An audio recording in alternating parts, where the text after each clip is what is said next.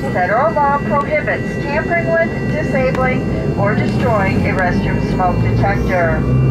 This aircraft has 3 doors, 2 forward, 1 on each side, and 1 in the back. There are also 4 window exits over the wings and an additional exit at the back of the airplane. Each door is equipped with a detachable slide that can be used for flotation. All of these exits are clearly marked with exit signs and instructions for operation. In an emergency, lights will illuminate the aisle to guide you to an exit. Please locate the exits nearest you, keeping in mind that they may be behind you. If there is a loss of cabin pressure, a panel will open, revealing oxygen mask. If this happens, reach up and pull a mask towards you until the tube is fully extended. Place the mask over your nose and mouth, slip the elastic strap over your head, and adjust the mask if necessary.